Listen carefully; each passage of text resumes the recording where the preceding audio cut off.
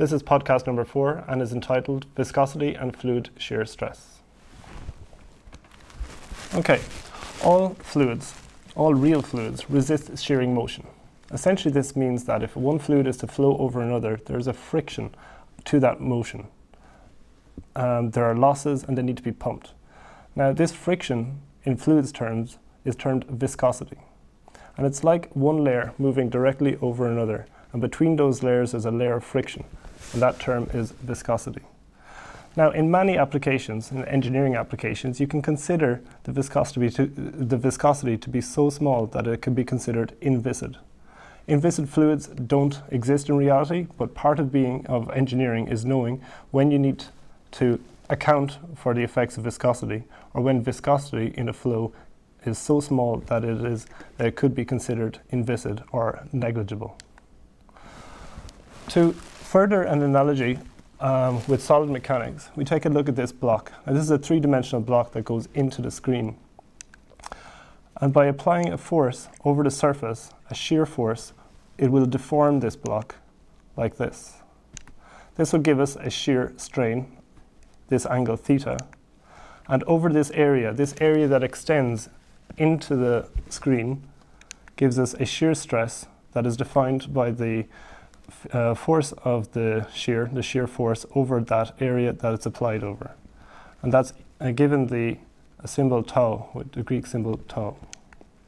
This is an equation that you need to know for your course. So let's now apply the same to a fluid. If we take a look at these two plates, we have the lower plate, AB, which is static, not moving, has a velocity of 0 meters per second. The top surface, however, CD, is shown to be moving at a speed of u meters per second from left to right. They're separated by a gap, which is a distance y, and within that gap is a fluid, we'll say water in this case. Now because the surfaces are termed a no-slipped boundary condition, it means that the fluid locally has the same velocity as those surfaces. So the fluid at the bottom is not moving, has a 0 velocity, and the fluid at the top is moving at a velocity of u meters per second. Therefore, there's something that we call a velocity gradient from the bottom to the top.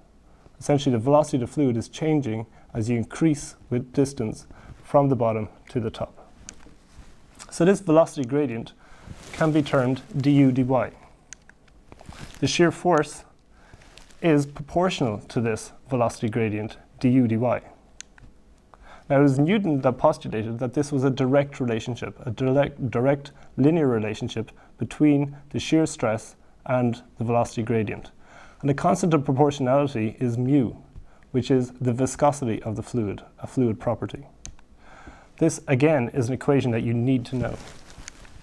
The units of viscosity, mu, are kilograms per meter second, or written another way are Newton seconds per meter squared, or alternatively, Pascal seconds.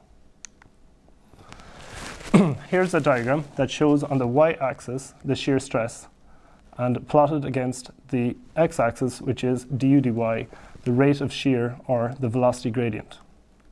As you can see, the straight line that goes through 0 is a Newtonian fluid that follows the equation tau is equal to mu du dy.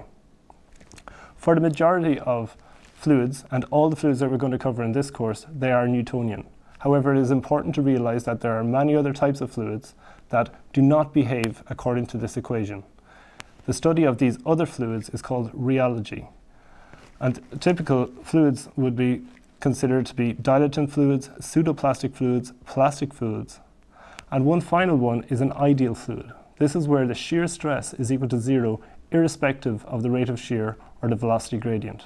Essentially, it has a viscosity of 0, it's an inviscid fluid, and it's not a real fluid, but you can make this assumption sometimes depending on your application in fluid mechanics. Now, a dynamic or kinematic viscosity is defined as the viscosity that we had previous divided by the density of the fluid, and has units of meters squared per second. It is sometimes used to indicate the ratio of the inertia within the flow to the viscous forces likely in the motion.